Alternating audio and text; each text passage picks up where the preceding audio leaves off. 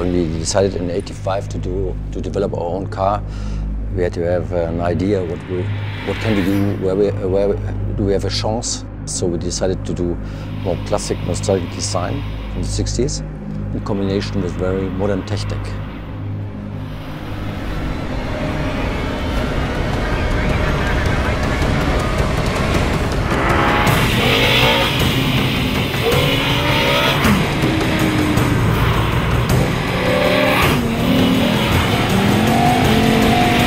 First stop for Full Throttle, Germany, this glorious mecca of speed, and the only place you'll ever see a Ford Focus doing 200 k's an hour legally.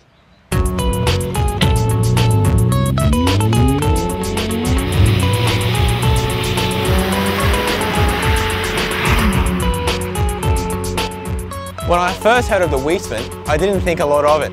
A German company making English-looking supercars, what's the deal? From the front or the rear, the Wiesmann GT MF5 isn't exactly your average-looking supercar, but I tell you what, it sure as hell better drive like one. Oh, what are you doing? Yeah, George is good, isn't he? Alright, we're going to do that again.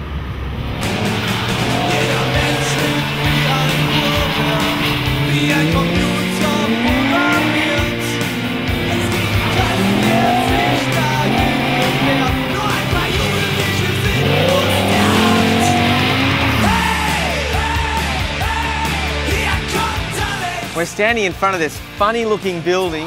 It's the home of Wiesmann, and my guess is you've never heard of it.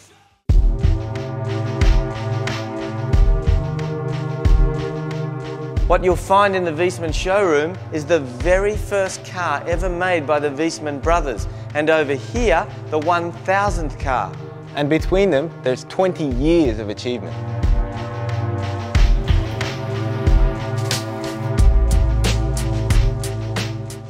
At the moment we export around 80-85 cars a year in different countries, mainly in Europe, but some cars we deliver to Asia. But now we have also right hand, so we start to go in these markets like the UK, like Australia, New Zealand, Japan, Malaysia, Singapore, Hong Kong, and so on, step by step, and South Africa. Almost every Wiesmann car is different. The level of customization is quite extreme, right down to, in this case, the ice blue brake calipers that the customer has chosen to match the interior color. The problem with racing is it costs a lot of money, and though you have to think about this. How can you finance it? How can you do it?